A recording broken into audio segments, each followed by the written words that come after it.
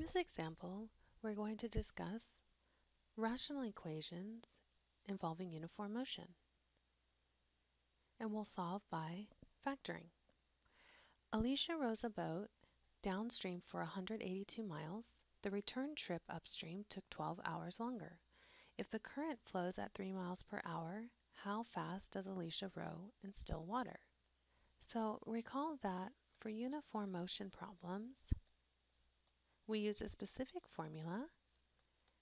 Rate times time equals distance. And with rational equations, we can rewrite this formula as T equals D over R or R equals D over T. Recall that if you set it equal to T, that means you want to find the rate. If you set it equal to R, you want to find the time. Let's look at our problem again. If the current flows at 3 miles per hour, how fast does Alicia row in still water? How fast is the rate, meaning we'll be using this first formula. Let's go ahead and set up a table. Rate, time, distance. And here we have two situations, the boat going downstream. Downstream means that the boat went faster. Upstream, meaning the boat went slower. All right, let's go ahead and look at our parameters.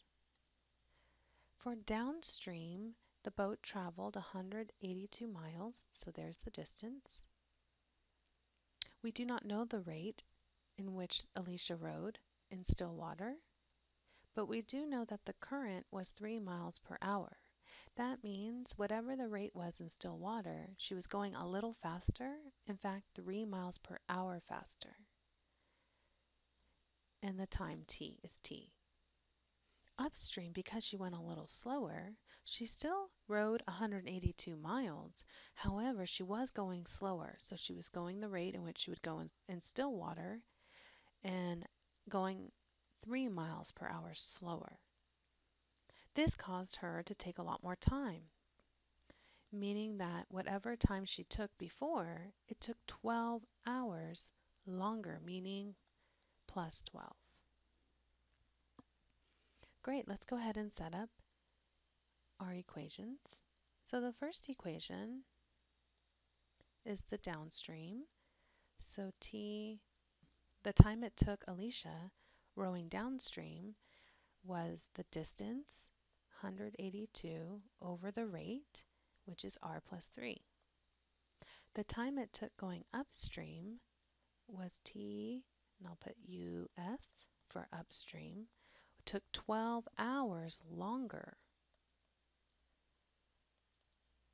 equal to the distance, 182, over the rate, R minus 3. So we want to set these two times equal to each other.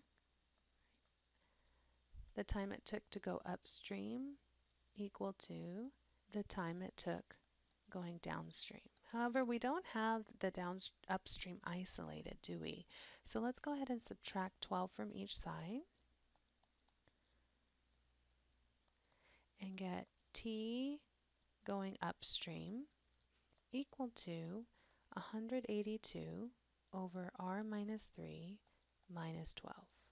All right, setting these two equal to each other now, we get 182 divided by R minus 3 minus 12 equal to the time it took going downstream, which is 182 over R plus 3.